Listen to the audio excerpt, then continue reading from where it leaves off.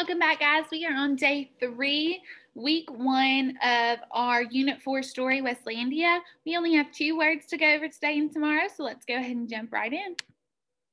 Our first word is flexibility. Say it with me. Flexibility. Now you say it. Great job. How many syllables does the word flexibility have? 5. Let's clap them out together. Flexibility. Flexibility. Now I want you to clap them out. That's awesome, guys. Let's read this sentence together, and then I want you to read it on your own.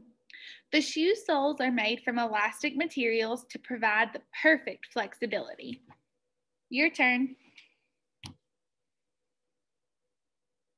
Amazing. Our second and final word for today is transformation. Can you say that word? Right, transformation. How many syllables does the word transformation have? 4. I'm going to clap it out, then we'll clap it out together.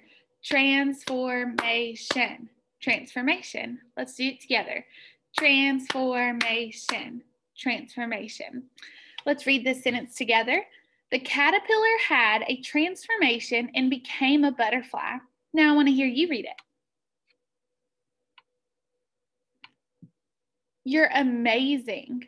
Alrighty, guys, those are our only 2 words for today. So I will see you guys back tomorrow for our last 2 words. And tomorrow, I'm going to let you do everything before I do it. That way we can see how good you have gotten at clapping out syllables and reading fluently.